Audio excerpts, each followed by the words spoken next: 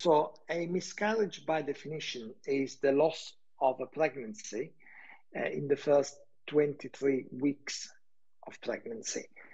The miscarriage could be an early miscarriage or first trimester miscarriage that happens within the first 12 weeks, or a second trimester miscarriage that will be from the end of the 12th week of pregnancy up to week 23 of pregnancy.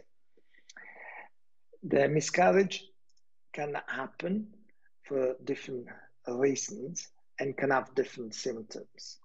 And the reasons of miscarriage and the cause and the symptoms of a miscarriage differ according to at what stage the miscarriage happened.